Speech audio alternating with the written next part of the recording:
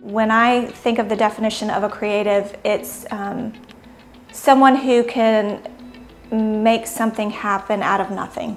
Probably the biggest element I would say of creativity is beauty, is to make something that even you may not consider beautiful and make something beautiful out of it, something functional, something aesthetically pleasing.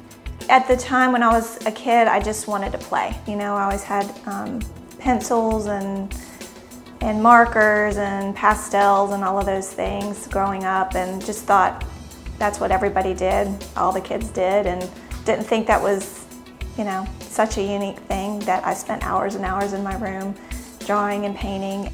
But it wasn't really until after I got married, about 15 years ago, that I really started to paint.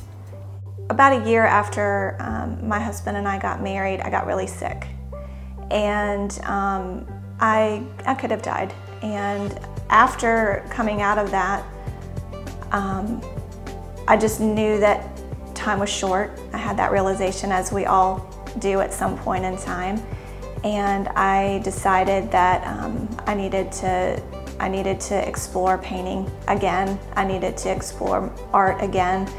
And that's when I sat down and did my first little painting. I knew at that point that this didn't need to end. This needed to be part of my life. This needed to be part of what I did, if nothing else, for my well-being and my sanity. So, most of the canvases I have something underneath it. You know, it's I don't know, I feel like there's a life lesson in that too, that, you know, you do a painting, it doesn't work, it's okay. You paint white over it and you start over. Just play.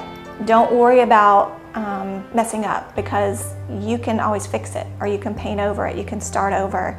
And that's part of the beauty of painting. When we went to Sri Lanka, we got to go to an elephant orphanage, and you know, when I was taking that photograph, I was so into the animals and watching them and fascinated that I didn't realize that the guy that was guiding them was like trying to shoo me out of the road, because there was a herd of elephants coming and I was about to get stampeded. So I don't know, it was an incredible experience.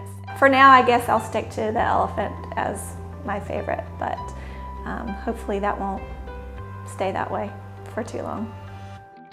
Every animal in its way has beauty. It has interest in the colors, colors you wouldn't expect, and so it's fun to explore that when I'm actually getting paint on canvas to see what comes about. A lot of times I don't even notice or recognize the nuances and the different reflections of a wing or a scale or a beak until I'm actually in it, really looking.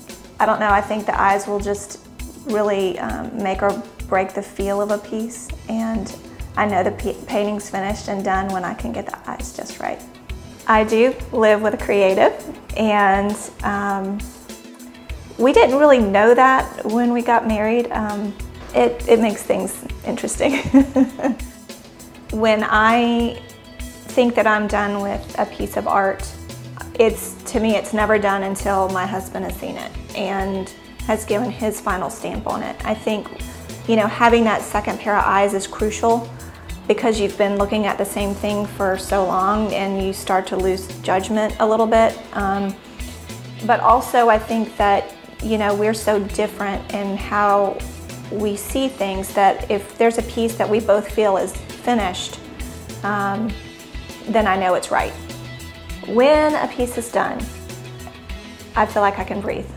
What I would want when someone sees a piece is to have a connection, an emotional connection. I sold a piece to a wonderful friend of ours, and it was a large head-on of an African elephant, and I love that piece. And she came over and she was asking about the piece. I thought she was just curious, but not realizing she actually wanted to buy it. And so when I finally realized she was asking because she wanted to buy it, I was like, oh, okay. And it was like that moment of excitement, because as an artist, you want to feel validated. You feel validated when your art sells. But there was also this, I guess we're gonna have to let go of it.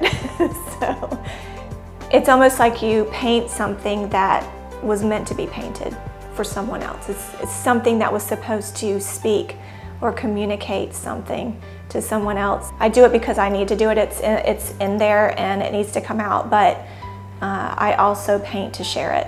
My name is Chelle Fazal, and I am a creative.